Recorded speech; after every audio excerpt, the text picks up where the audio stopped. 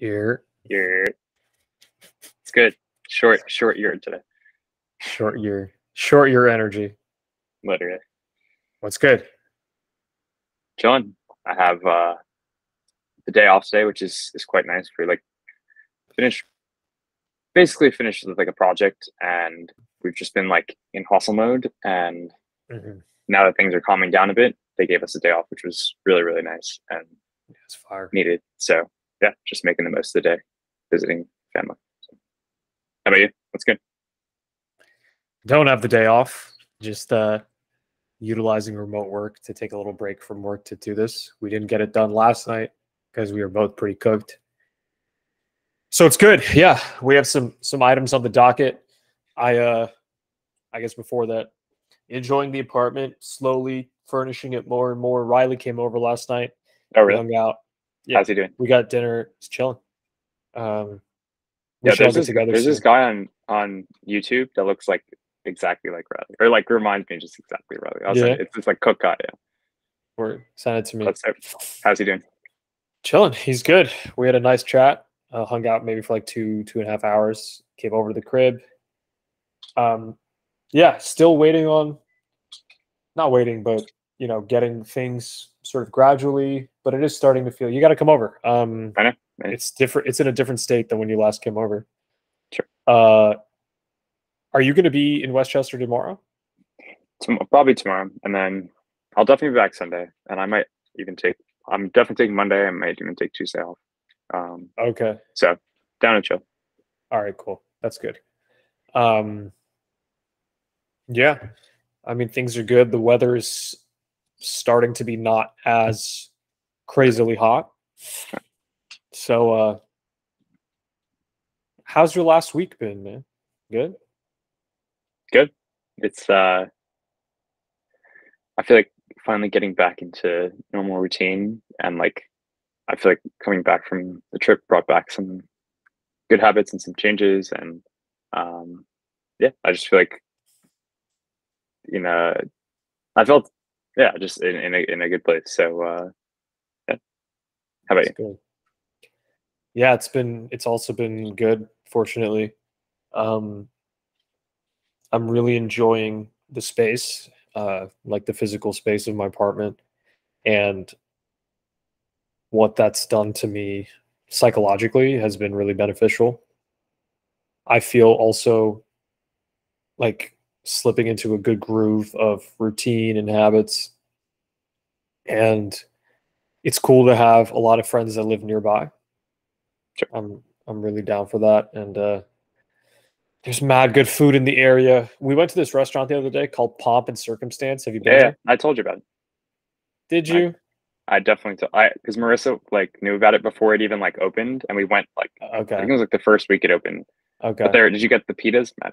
Yeah, elite. So you Elite. should you know about their happy hour deal? Oh no, it's like you get Okay. a falafel or something. No, for $16 you get a drink and a pita with a dip. So I think that's a fire deal because the pitas are huge and mad tasty and their Yeah, dips are dope. So I you mean should that's the come price of a through. drink in the city, like Yeah, so it's a great deal. free dipping. Yeah, So you should come through that's for happy hour. fuck. Yeah, The solid thing about spot. the Go ahead. apartment, I think that's interesting is like if someone said to you like, what is the monetary value you'd place on having your own place, what would you put it? I feel like it's tough to quantify because like you initially like probably wouldn't say it's that high of value, but once you're experiencing it, it's like much higher than you'd place a price on. Yeah, I don't know how I would quantify it. I think the rule that they say of like 30% if you're I've heard both pre-tax and post-tax. So, that number, which is a big difference, but I take post-tax, I think up to 30%. I'm Like not I saying wouldn't. like I'm just saying what's the like value utility that it's providing? Like, do you think you're getting more or less than what you're paying for your place? More, For me, I more, feel like it's like way more, but then also I'm way like, more. I wouldn't want to pay this like I don't know. I wouldn't want to Yeah, pay I more. think Like I wouldn't want to pay for the utility, but I feel like the utility is way more than what I'm paying. I mean, the thing is, what is the alternative? Living with parents? Like, what Sure. I is the mean, whatever. alternative? Just like living bunch of roommates. Like whatever, No. half rent. Like, Yeah, I don't think I could live with friends again. Unless it was like a situation where we had like a mansion, you know? sure, And like really could not get in each other's way. Like sure, I think even like a New York 2-bedroom, I wouldn't want to yeah, do it. yeah. Yeah, I mean the utility is like no one is bugging you for your time and you're able to live However you completely want, as you see fit, which is, you know, which is I was having scrolling Twitter and just whatever. I was having this conversation with Riley last night about how you can be really good friends with someone and not like living with them, even if they don't do anything that's like that. Like sure. they could be on top of dishes, you know, not make a lot of noise, but it's just like, damn, like, you know, The if I 0 to want to 1 play thing of certain having someone. music, exactly. Like if I want to play Sure. certain music, if they don't like the fucking music, and even if they don't say anything, if I happen to know they don't like the music, I'm gonna be like, fuck, I don't really want to play this. You know, like those Sure, kinds sure. of things. To wear clothes, like all this shit. Yeah, like, yeah, dude. So That alone is I, great. yeah, just yeah. I very much, although you know, some of the most fun times have been living like us at Fishbowl or Sure, sure. Brickle, but yeah, those are like, yeah, those are I mean, times past. I think they're just optimized for very different things. Like I would have Yeah, like when I was in Mexico, like it was I don't know, I had a great time. right. The But I roommate. think Like it's it was because it's fun, but like a like month. You know, it's yeah, not forever. yeah. I There's like definitely think adventure a good around it. base state is like spot, like solo spot. Solo, But I don't know, like reading nice. this book, Dawn of Everything, like talks a lot about like what's like humans' natural state, and like I feel like I don't know. It's just talking. One of the examples he gave was that like back in the day when there was like Native Americans and people like moving out west, and there was a lot of these like conflicts. Like anytime like someone from like a tribe was integrated into society, they like hated it, and at any chance they get, they would want it to go back. But then the reverse of where like I mean, there were obviously like, many horrible things that happened on both ends, but like in positive cases where like someone from the west was captured or whatever, taken in by uh, a tribe, like they loved it. And when they like went to go bring them back, the people like hated it and they wanted to go back to the tribe life. And I feel like I don't know. I think the closest we've experienced that is like at Fishbowl, and like I don't know. I definitely think it's would be great for adults to have like that type of living arrangement. Like even if Yeah, honestly just like a bunch of us in the same building would be I think the dope. building would be optimal. Like That'd be if we perfect. all lived in the same building or within like a 5-minute walk of each other. Close. Like Fire. I think like what's the equation for gravity where it's like it's exponential drop off with Yeah, distance? yeah, I yeah. think it's the same thing applies. Yeah. And I think like being in the same building would be Marissa's one of Marissa's friends, they all like it was like some friends lived together and then it was like the whole building was friends, and like it seemed dope. And I feel like we should try to finesse that. Like I would be down find if a you're spot. down to stay in New York. Yeah. Like wherever, like just get a big Live in the same building, yeah. even if we have like me, you, maybe I don't know, just get like I feel like at least 3 people, 4 people. Like obviously 2 would be dope, but like 3, 4, 5 would feel like really, really cool. I would love that. Right. Yeah, dude, I used to always think like in college, I wish there was a way. There is a way, but I wish the way in college how across the street, your friends, next door is your friends, upstairs, your friends, like walk on the street, your friends.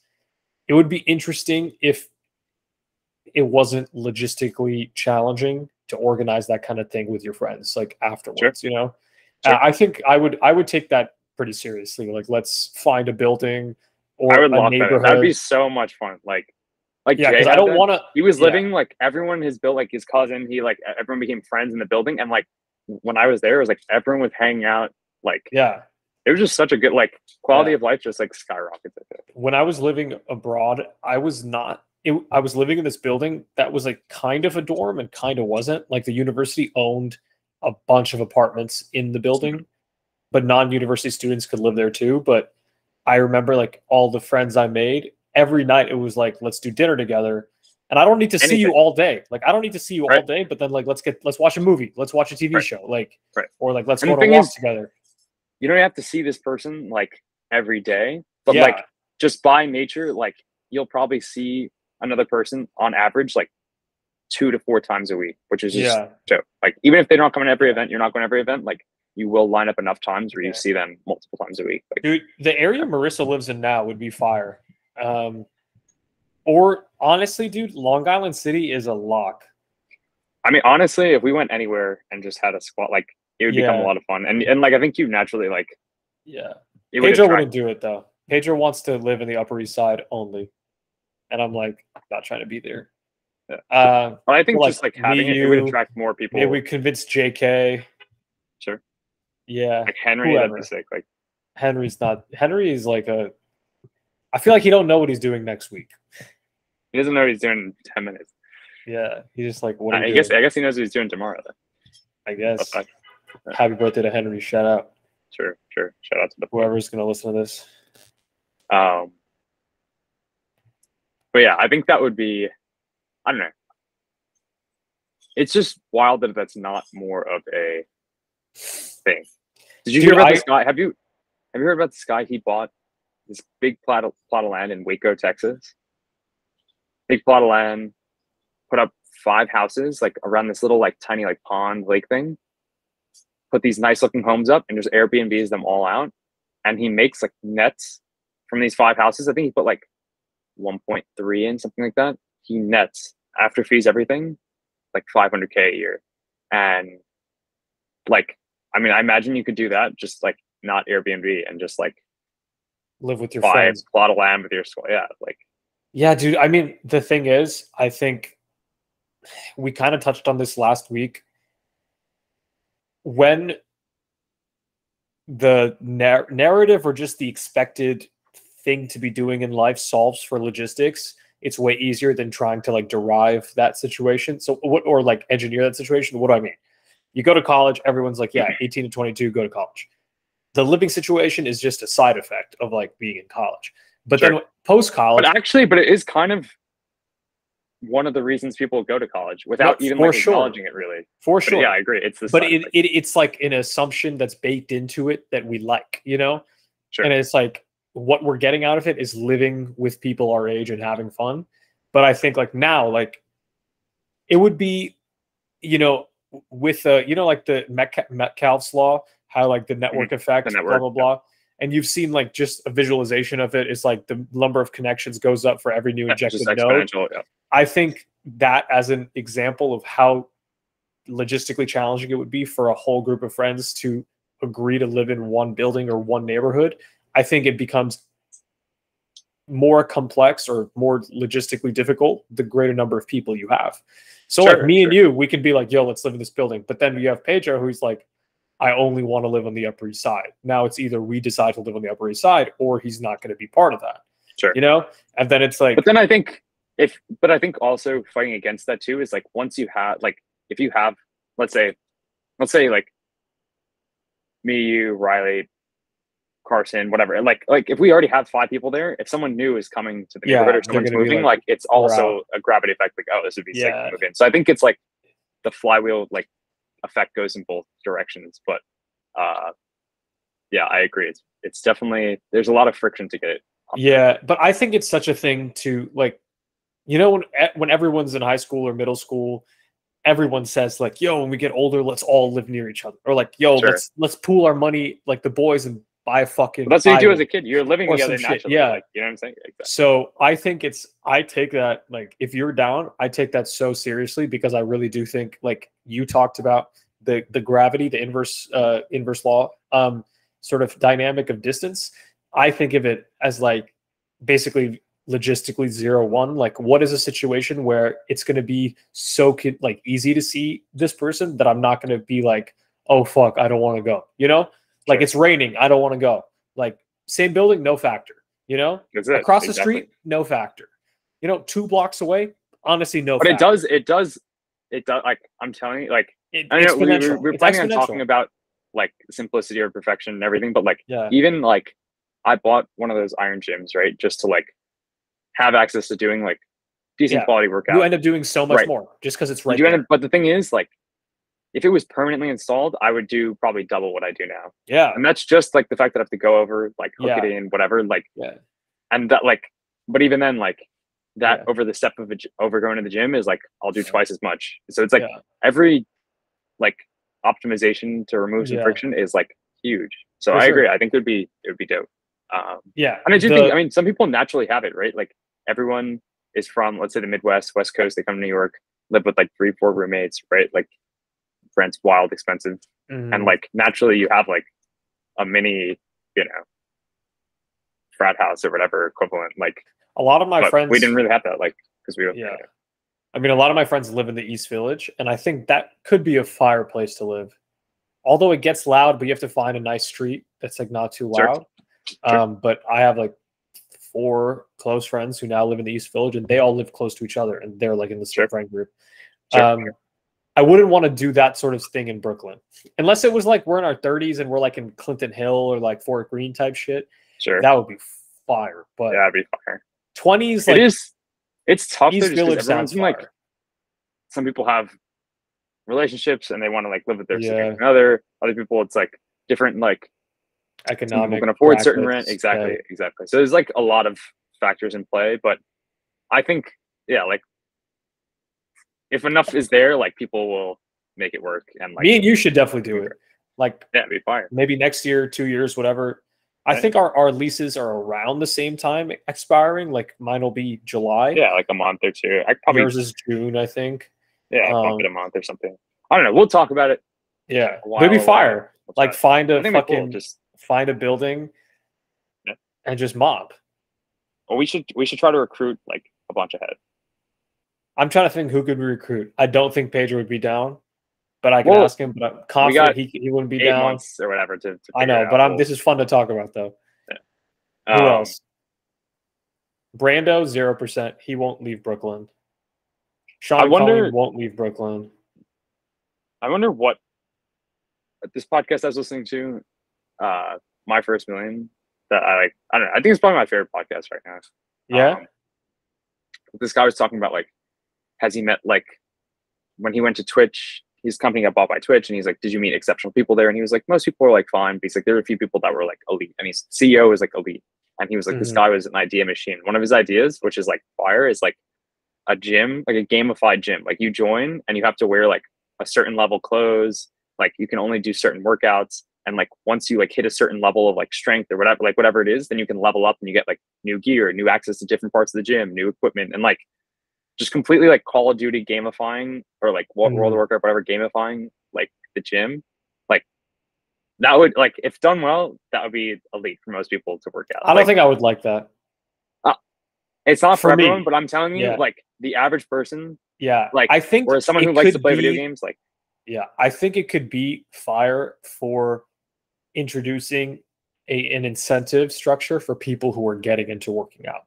Or honestly, like, if you've fallen out of the habit, it's a good pipeline to getting back into the habit. Like, enter this gym with 4 friends. You have a competitive goal, or just like your XP is displayed or whatever.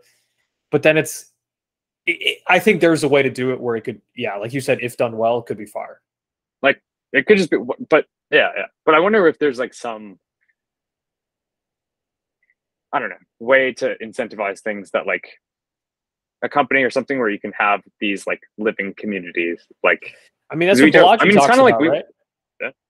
So Balaji talks about in the network state is like people are going to start, his hypothesis and prediction is people will sort of continue to trend right now of how people are sort of, organizing online sort of organically around certain topics, ideas, interests, and forming digital communities. And it makes sense to predict that, one of the logical steps will be sort of telling everyone in the community, hey, let's all try to live in this area. It'll start off as like, let's have like an offsite, everyone come together and hang out. But, like Google, for example, owns a bunch of apartments that, their employees live in, that is like, within some radius of the campus. And you don't have to live there, but it's probably subsidized a little bit if you're a Google employee, blah, blah, blah. It's probably like, just like affordable, like relatively affordable, and like, I think it would be fire. I'm down to do this. We could talk offline about it more seriously. I think we're already kind of seeing it though. Like I think like you'll see like crypto kind of found its home in Miami, and like yeah, people that are getting in the space like move down there, VCs and different yeah, investors, different builders. Like, so I feel like yeah, it's already starting to kind of happen. But I think even yeah. like on a more localized level would be Yo, we got to recruit Tomas. sure. Tomas, I You feel might live in like, Europe. You might live in Europe for a bit, but yeah, what's good with him? I haven't seen him in so long. yeah. Oh, we went to the beach the other day. Really nice. When'd you go? Oh, at Long Last Beach? weekend. Yeah, Long Dan's Beach. crib? Yeah, a lot of fun. So he's considering moving to Europe? This is a whole what if situation, but Yeah, facts. he's definitely going to be living there for at least a month, which is cool. When? I think in a few months. All right. Is he in town right now? Yeah. So why don't we should do drinks next week. Let's do it. All right, I'm going to write this on my to-do list. Do it. But yeah, community, much needed, very dope. We had some things to chat about here. Bro, Marissa's building would be fire, or a building like it because of how much just bread, but yeah, it's bread, but and it's also like out of the way, but how much public space there is for like barbecues and shit, and it's a pretty good gym in it too. Sure. I mean, that was like, do you remember that building, View 34, where like everyone and their mother lives? Like, it was like a big frat house. It was like a big suite, basically. Like, there's probably some nicer like Lower East Side, West Side buildings that we could find that like spot up. Yeah. How easy do you think it would be to be like finding, 2 to 5 apartments in the same building at the same time? Certain ones that are that big, probably not that difficult. Because I mean, they have like a few hundred units. So I mean, it's just like, right.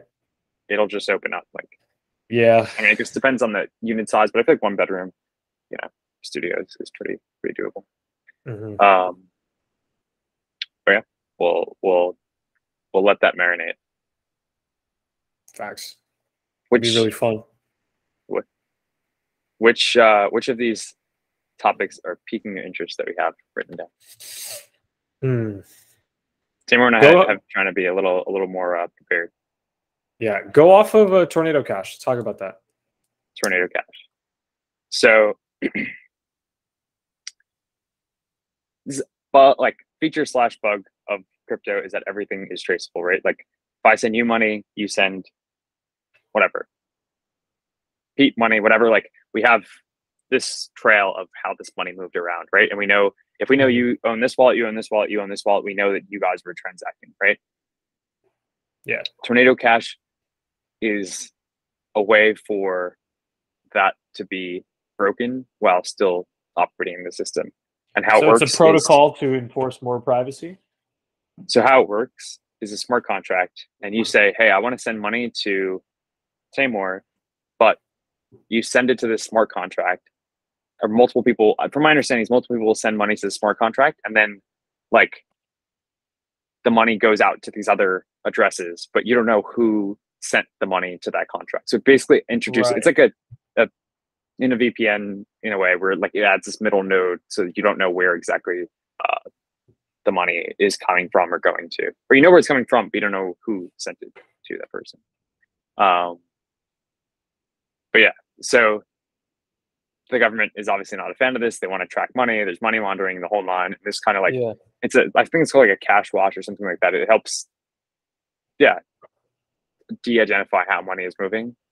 So they were like cracking down and like closing accounts that were, or like locking accounts that were associated with Tornado Cash. With Tornado Cash. So to counteract it, someone just started sending ETH to like major wallets, like I think like Vitalik's wallet to like Shaq's wallet to like major celebrities and like big accounts. They just started sending money through Tornado Cash to it, so they would have to like lock these big accounts. So it just like was a big like FU to the system. But yeah, and there's this whole interesting concept. Last quick thing is there's a whole interesting concept around, and Nassim talked about this, like how crypto can be non-fungible because you can have some money that's like, is dirty money, and other money that you know is clean money, whereas like regular money is just fungible, it's just money. Right. So yeah, that is the okay. So I thought you were going to say this because I retweeted this earlier. The developer who created Tornado Cash was arrested. So that also happened. Yeah, for the, I would assume, creating this code that could be used in such a government unfriendly way. But then it enters this conversation of like, or enters this point of like, is he really responsible? Like, if we build whatever, is like Smith and Wesson responsible for the death of someone if they built the gun? Like, it enters this weird this philosophical debate. Exactly. What is your take on that?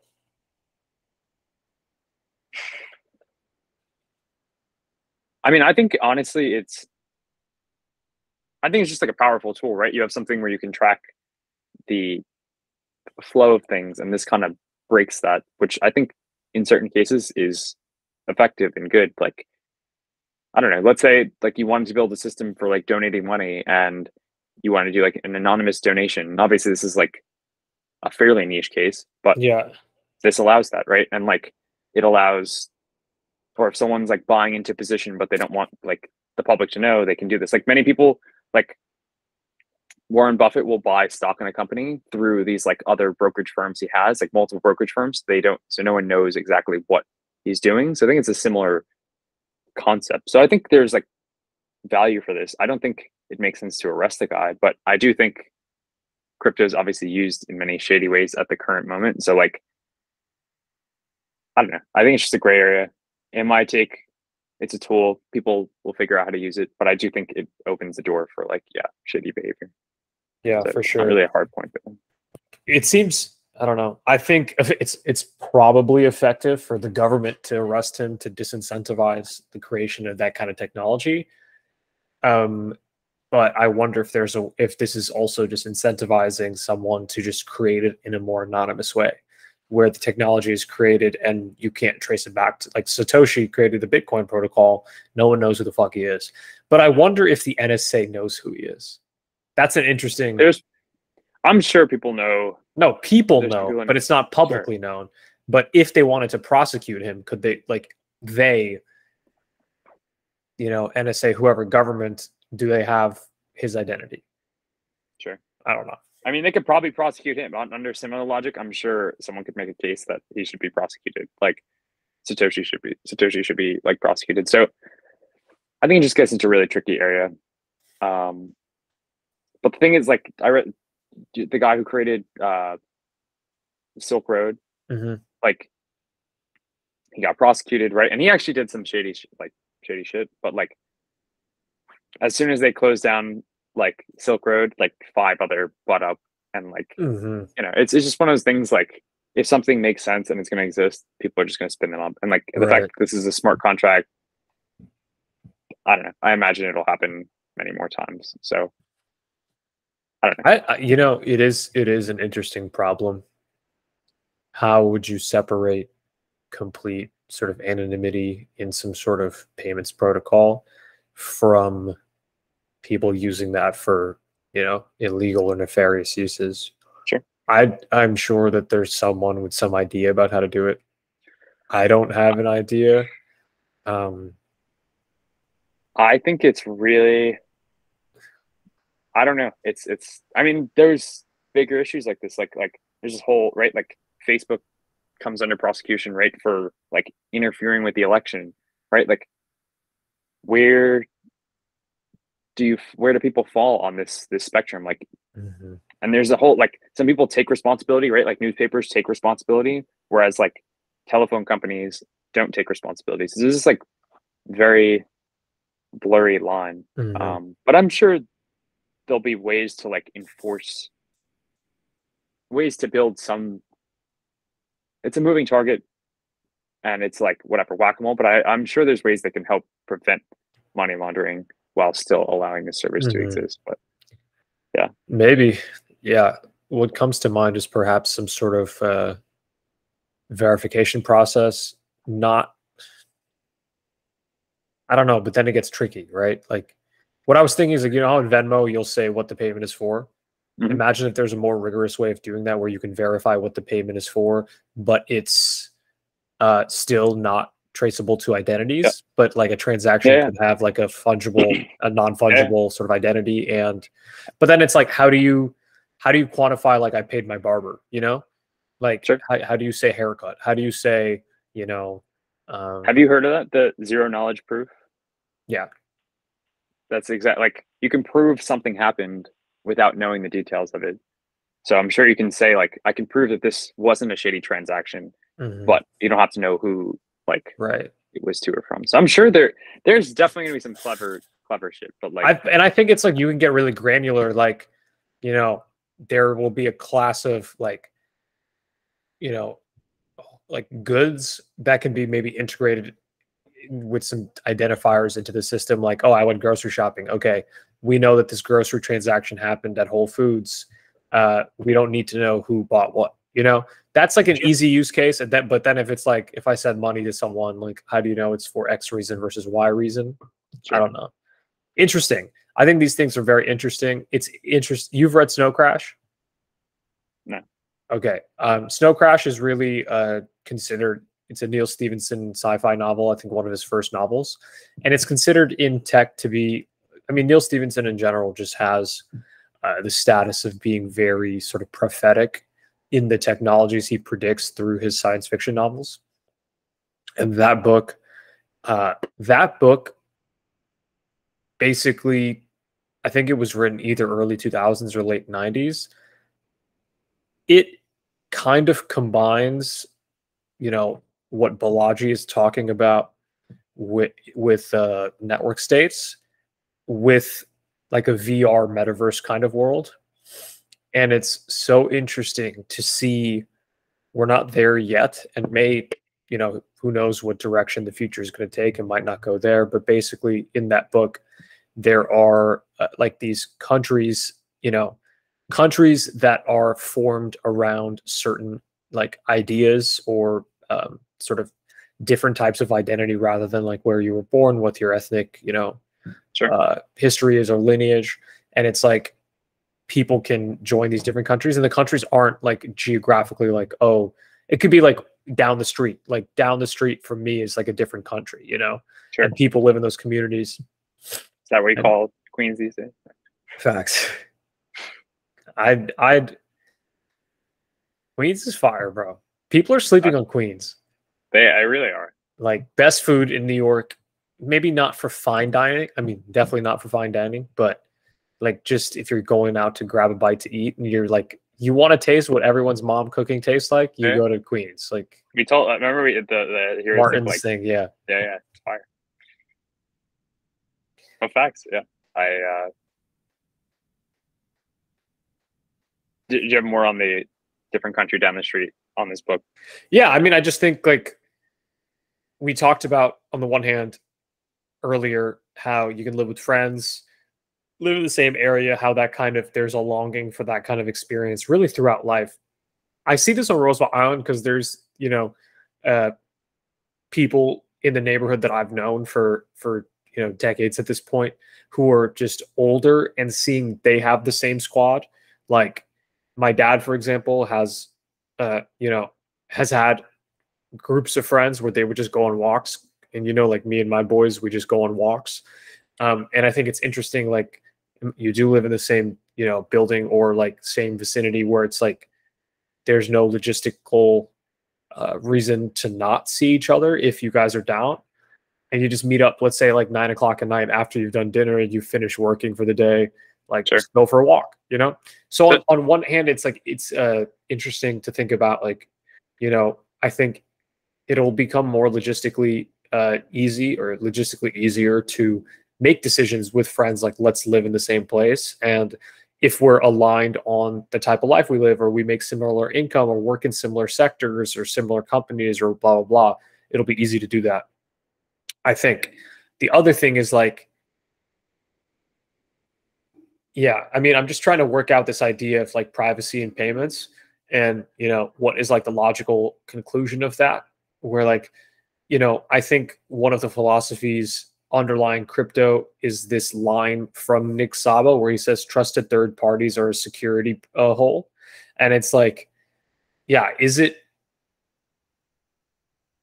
feasible logistically and practically to live in a world where people can transact without the moderation of any trusted third party, whether that's a bank or government? I mean, it's yes. Like, I mean, that's what crypto is trying to do. It exists. Yeah, exactly. Yeah. I mean, it exists, but it hasn't had widespread adoption yet. Sure. But a little bit because of legacy, a little bit because of security, problems. It's like, when you're not using a bank, like there's no credit card dispute, there's no like, oh, I didn't actually make that payment. Yep. It's fucking gone. You can't get it back. Sure. I mean, people lose $300,000 fucking ape, whatever. Like, yeah. And it's just GG. Like, there's no bumpers. Like, and I think we'll see.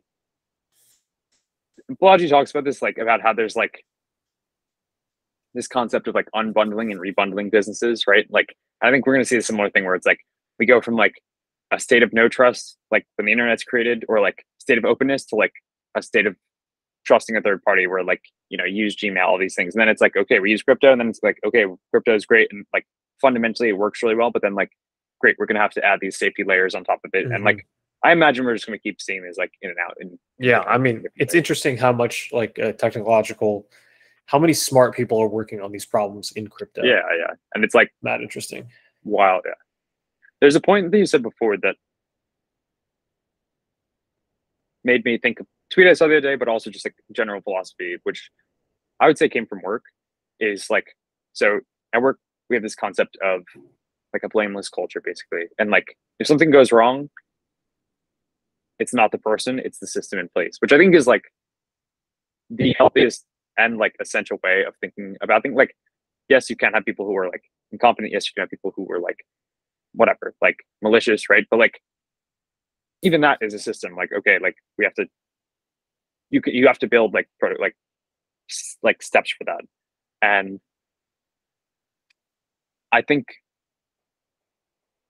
it's just interesting because if you apply that mindset of, okay, there's systems and people are going to act like people and we have to build a system around that, I think it allows you, like you said, to build to predict things like moderately well. Like you said, this guy's like a prophet in certain ways, and like predict things. And I think like, if you have a good sense of how people act and like you can think in this system mindset, you can kind of predict how things will play out. And I think that's like a lot of what like Balaji does. He's like, okay, I'm thinking in this system and how people are going to act. And like, are people like, if you're thinking in that way, you can kind of predict, at least at a higher rate, like obviously not perfectly or even close, but yeah, I don't know. I just interesting thought, at least in my opinion. Yeah, I like that. You saying that made me think about what Nassim talks about in Skin in the Game, or one of the things he talks about is the ideal political system is one in which your political opponents, if they had power, they could run without things going wrong. Like, kind of like what you said, it's the system, not the person. The systems should be robust and in a sense anti-fragile enough so that if, like if a Republican, for example, designs a system, it should be able to, be run by a Democrat without the Republican being like, fuck, this is wrong, Sure. And vice versa. Vice versa. And it's interesting to think of things through that lens, because right now we see that not being the case, like 100%. Yeah, it's interesting. Like, something I've thought about, who are the modern day political philosophers who are actually having influence on how politics are being, formed? And I don't know the answer to that question. I know they exist. And one thing that comes to mind is like, we're running a country on, a, centuries old document, which I don't think is a bad thing, because I think it's not enough to be, yeah, it's not enough to be like, oh, this is old, we should renew it just because it's old, because there is like a reason that it's stuck around for 300 plus whatever years. But at the same time, how do we, it seems to me that they're like, things that Elon says, like there should be a political system where the laws are easy to understand, only a few sentences. It's easy. It's not too hard to like take a law out of the law, like to it has a time destroy to live. a law. Right. Or like it starts with like a ticking time bomb. Like the law will go away unless reapproved. Yeah, which is a really interesting way to think about it. And I wonder it seems like, look, if you wear a tinfoil hat or just like the most pessimistic or cynical point of view, or paranoid point of view, it seems like if 300 years from now, kids were reading textbooks and social studies about like, the fall of an empire and sort of the seeds of revolution, and they were describing right now we're leading towards that time, I don't think that would be surprising. Maybe that's wrong, but to me, it doesn't seem like it would be surprising. And I wonder, like, if this country were to fall, or not fall in like a military sense, but just, fragment with different groups creating different, sub-countries or entities, I would want to go live where the scientists are. Like, I would want to go live where the engineers are, like the people who are talking like us, but have thought about it perhaps way more. Like, I would want to go where people are taking Nassim's ideas and, building that into government, One thing I really like that he says is that it's unethical for people who serve in government to then, when they get out of government, make money off of the status that they gained. And he's very critical of Obama. Like, Obama writes a book, and then goes buys a $12 million, estate in Martha's Vineyard when he didn't have that money going into it. And he's making that money most off of like sponsorships and deals and stuff. Like, he gets paid by Spotify, by advertisers, to create his, like, what is, POTUS, yearly, what's it called? Playlist. So I think they also like, a lot of these politicians I know is like Hillary Clinton gets paid like $500,000 to go speak at like whatever, like a GE conference or whatever. Like, she'll pass some law to help them along, and then after she's out of office or whatever, out of like her position, like get a $500,000 speaking gig. It's kind of cap. It's cash tornado, whatever the fuck it's called, tornado cap. Yeah, I think the concept of skin in the game is such a powerful concept that Nassim makes a good fucking argument that it should be injected into, political systems. I don't know how it would. I'm not that sophisticated, but like, you think about, the example of sort of Nassim is strictly non-interventionist when it comes to his political stance. I don't know enough to have a very informed opinion, but I know that an argument that he gives is that we live in a time where the military technology, where warfare technology is such that there are unintended, unforeseen sort of second and third order consequences that comes from, one, the technology, two, the sort of the way that the bureaucratic decisions can now be made about going to war, where someone can sit in a room and decide we're going to like drone strike this place, but they don't have to share any consequence of that decision being made, whether it's like, one, being the soldier fighting in that war, or two, if we take out a dictator in some country and then the country fucking falls apart, the kids of the, decision maker are never gonna, the kids of the decision maker never have to be affected by that decision. At least directly. Directly. Yeah. Most likely. Yeah.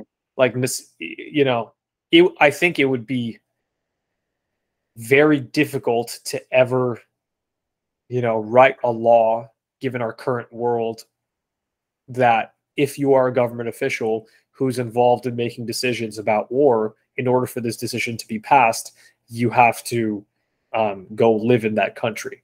Never going to happen, I don't think. We just need AGI to come along and like show us, be like, okay, here are like the likely paths of each thing, and like our brains aren't good enough at, one, predicting, and two, like our brains are only good with like a handful of pieces of information, and like we need heuristics to like process the world, and like we need AGI to like break things down. And if it could break it down to like somewhat more simple like decision, I feel like we could make a lot better decisions. I really like right now. It's way too complicated.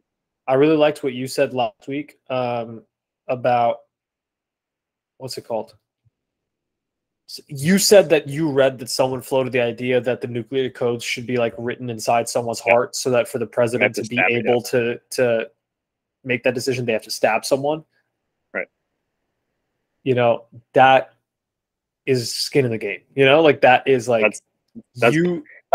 That's balls deep in the game. Oh, geez. That's the name of the podcast. Balls deep in the game. Yeah. Writing that down. Yeah, but you know, it is crazy that people can just make decisions.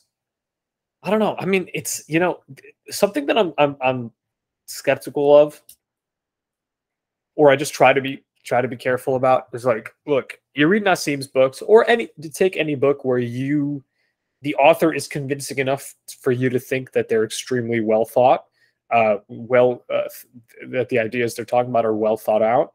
I don't want to adopt an idea just because I think that. But goddamn, it's hard to read Nassim for me and think like he hasn't thought about all the, you know, sure. possible sort of side effects or just consequences of this idea. But like skin in the game is one of those ideas where, like, you know, if we analyze, you know, from the micro to the macro, there's so many ways now how just on a personal level, you know, you have a desire and we've sort of engineered or technologized a solution where we can make the decision, get the selfish sort of benefit without, you know, experiencing, you know, even 1% of the risk or deterrent that would have been involved in making that decision, you know, 500 years ago. Sure. You know, the thing that I am on board with skimming game, I think totally makes sense, and I think we'll make better decisions. But I also think like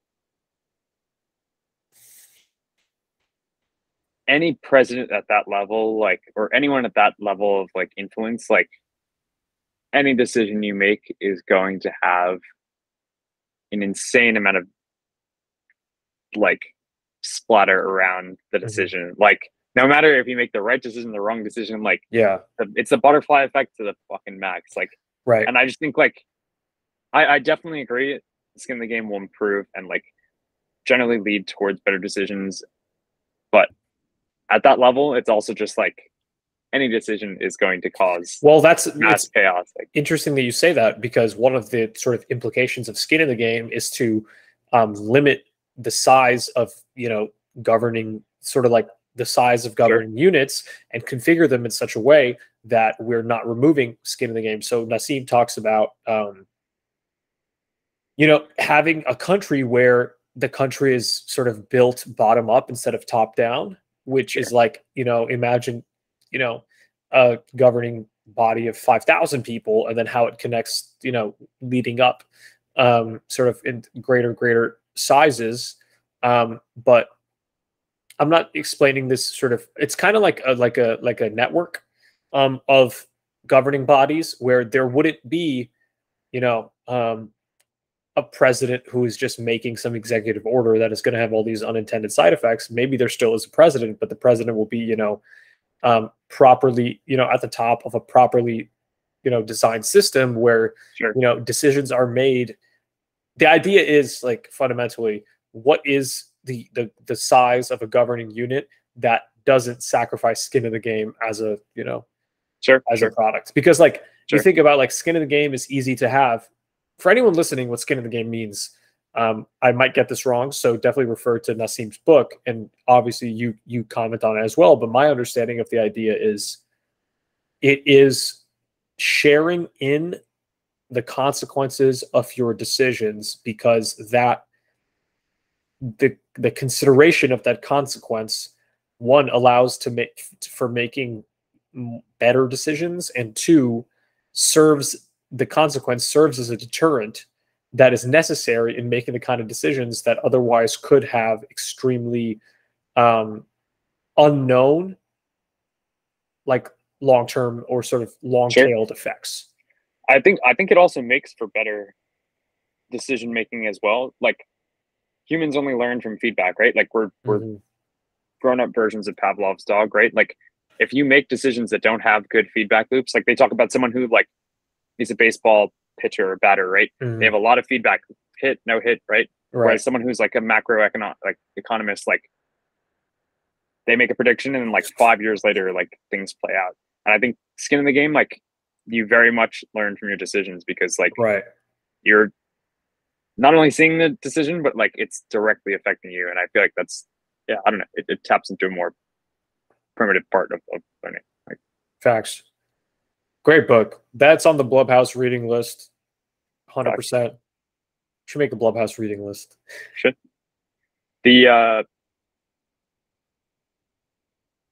while we were talking, I was thinking of,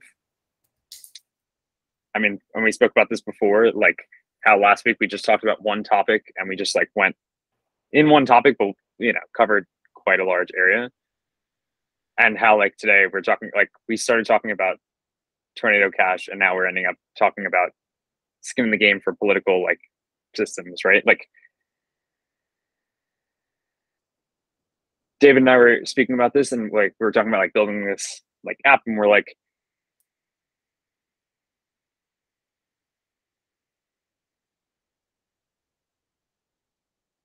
it's interesting that like anything,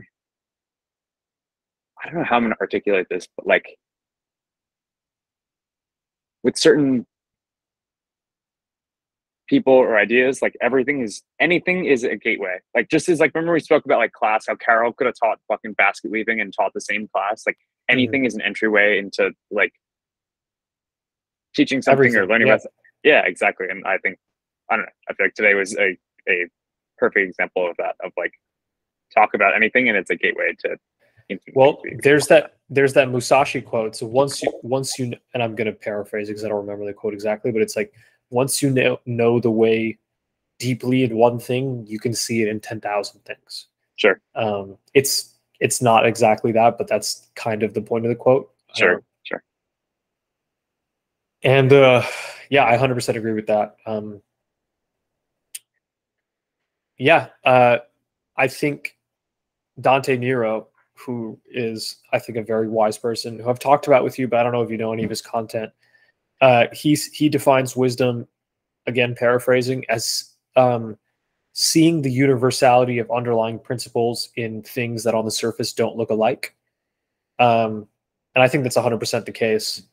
And I think that's also like Charles Munger's idea. It's like one of the sort of the whole, he created this, this meme of mental models where now like everyone who wants to fucking have followers on Twitter mentally jerks off about mental models. But sure. The idea is, read broadly enough into the big ideas that have molded society and molded civilization so that you understand them and can see them, see them working, but it also informs your like decision making because it teaches you more and more and more about how the world actually works. Sure. It's like coming full circle, like I don't know, just sticking to simplicity with like ideas and like gym, do the big like compound lifts, great. Mm-hmm. Reading, if you read like many of the major like big texts, like probably going to cover most of your bases. Like, yeah, it's a fact. Charlie Munger has this great quote: "Take a simple idea and take it seriously." Sure, it's a fact. Elite. It's more profound than it's wild when you like hear something and then things just like click at different levels. Like, mm-hmm. like, oh, I understand this, and you're like, oh, I understand this deeper, and like you'll hear it more times, and you just understand at deeper levels. It's I don't know, just a great experience. Yeah, I was pretty fired up by that video you sent last night of Hormozi. Just Marco sent me this video about this guy Alex Hormozi, who pretty big in like the podcast Twitter world now. As an entrepreneur, he used to be in the fitness world, and he had a very, very simple framework of how to design your diet, which, I thought was amazing because it's like very foundational. You can add all the fancy shit on top of it, but as a fundamental rule, like, are you trying to lose weight, maintain weight, gain weight? Based on that, figure out how many calories you need. Don't become a nerd about it. Here's an easy way to figure out ballpark how many calories you need. Ballpark is good enough. After that, here are some heuristics about how much protein you need. Easy rule, 1 gram per, pound of body fat. Don't overthink it. Don't worry about 0.75 versus 1.25. 1 gram per pound of body weight. Here's how many grams of protein are in a pound of lean meat. You know, talking 85% lean and up. Roughly is good enough. And then, you know, how many calories are you getting from other shit? That's really it. Yeah, and it's like, just it's really it. So simple, and like, I don't know. I mean, I don't know if that's like the most healthy holistic diet, but it seems like a very great way, like at least for putting on muscle and stuff, like great way to stay fit and be good. And like, yeah. I think it is it is a very good foundational philosophy, because you can add, you know, keto and stuff on top of that. You can add like non-inflammatory foods on top of that. But what is like the thing to solve for, like at the root, like protein and calories, you know? Sure. That's like it. And I'm not saying that that is actually it. You know, what I'm saying is there will be something that is at the foundational root, and it seems to be for 99% of people's health goals, which is like weight and feeling good. And that Sure. seems to come down to just caloric intake based on your goal and adequate protein. It seems like, I mean, I think he was also like specifying more too, if you want to be like gain muscle versus like it was definitely more, because remember he said there's this whole like the lifting aspect to it. But yeah. regardless, like for most people, if you're gonna work out regularly, like fire diet. Yeah, but even if you want to lose weight, but work out and lose weight from working out, that's also like a good framework. He says like, I think it's just a great. But eating 2 pounds worth of protein is definitely probably like not cheap. But something, I mean, on it, but also I was thinking about it. If it's different sources though, because you could have a pound of beef in a day, which can be doable if you break it down into different meals. Supplement with a protein shake. Also have 2 like protein shakes and a pound of beef, like perfect. Pound of beef or like half pound of beef, like ground turkey, shrimp, whatever the fuck, whatever, like easy. So facts. It's definitely doable. It's just like, meal prepping to me is like the key, and it's like I think it's like for me, it's easy to think I've reached like the ultimate optimization, and then like you'll tell me something, I'll read something and be like, oh shit, there's actually another layer of optimization, you know? Sure, and I think it's so important. Maybe it's not that important, but it's so helpful if your goal, you know, is put on weight, lose muscle. You have to be intentional about your diet. Eating out is not that good unless you're like really controlled about it. Like Hormozi, for example, would eat mad Chipotle, you know, because he was able to calculate, you know, this is how many blah, blah, blah, whatever. Like the macros of that. I just think meal prepping solves for many problems. Yeah. One of them being you don't have to cook every fucking day. Yeah. I mean, I feel like I'm actually really happy with I know we spoke about this last night, but like my diet right now, I'm like really happy with. I probably eat out like 2 times a week. Yeah. Save bad money, just breakfast at home, lunch at home, dinner at home most days, like, and just eating good food that I enjoy eating. It's healthy, cheap. Like it's like for lunch, just have a fat thing of Greek yogurt with protein in it. Like probably like 80 grams of protein in it. Mad healthy. I put like some fruit in there, peanut butter, like just, and like the whole meal is like in New York City is like $2, which is like like a slice of pizza, not like right, not half even a slice of a normal slice pizza. Exactly. Nice. So like it's just finding these like hacks. Elite. All right, we done an hour, bro. Yeah, we'll wrap it up. Good chat. That was had fun. Yeah, that went by. Fine. I like doing it during the day. Yeah, because also the lighting is good. Right. Yeah. Yeah. So you're chilling in Westchester for the night? Yeah. All right, let me close this recording. Much love to all our fans. We'll see you soon. Much love. Catch us at Blub out. Blubhouse.com. Peace.